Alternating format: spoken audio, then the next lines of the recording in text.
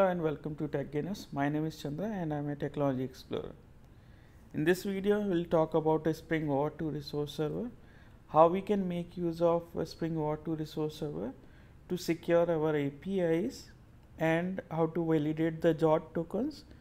The questions that will be coming to us is, now I have a token generation mechanism, right? You can generate the token via Keycloak, via Okta, via ping ID, and any other authorization server that you have, or you can have a Spring authorization server as well, right?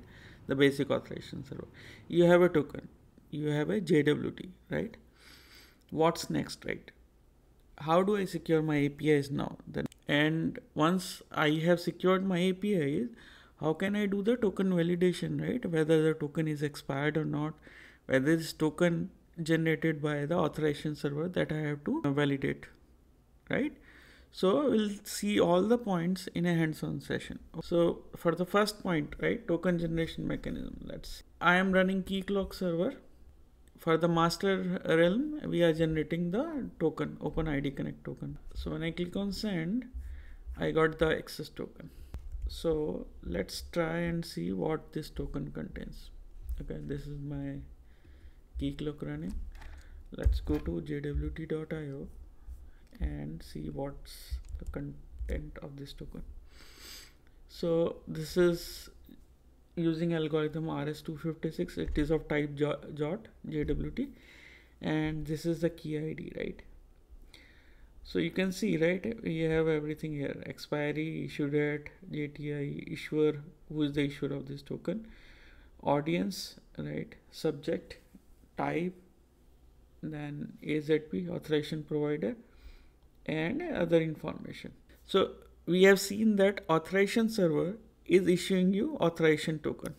Now to validate those token, the server where the resource is belonging to, which is called as a resource server as well. So this resource server will make use of a Spring Security OAuth2 Resource server. How we can make use of it? If you go to pom.xml, right, very basic configuration. You just need to have a Spring Boot starter OAuth2 Resource server.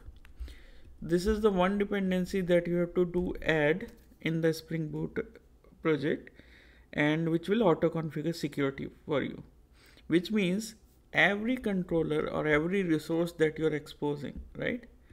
For example, right, this /hello, when you expose this method and you have added the Spring Security OAuth2 Resource server capabilities, by default, the configuration will make sure that any resource that you are accessing have to validate the security. So our application is started. So this is the localhost 8081 where this resource server is running. This is the bare token that we have to provide. So for example, if we are not providing any authorization, so it is complaining 401 unauthorized. That means this request, whoever is sending this request, is not authorized. Okay, let's see how we can do it, right? So as a authorization server, we'll get the token, authorization token from this server, right? Once we have got the token, we'll say, okay, I need the bearer token, need to pass bearer token. We'll pass the bearer token. Okay, so you can see, so it is 200, okay, and it is returning me the responses. Now Keycloak is shut down, right? Let's try again this one. So now this authorization server is down, and when we have hit the send button, it is saying 401 unauthorized.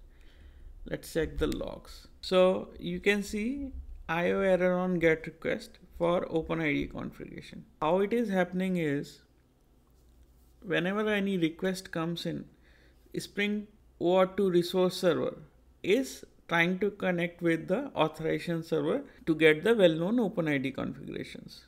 Okay, now you will be thinking, okay, where we have configured this? If I open application.properties, so this is the property which we have set: Spring Security OAuth2 Resource server, JWT issuer URL of the authorization server, which is issuing these authorization tokens.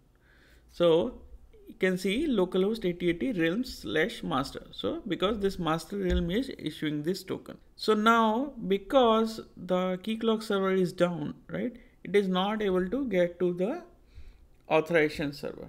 Okay, now let me try run this server again.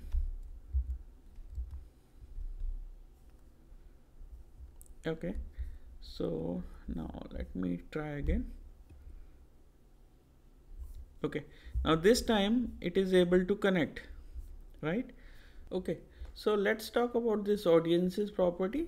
So for example, if I'm making it as audience as account underscore dummy, right, let me restart it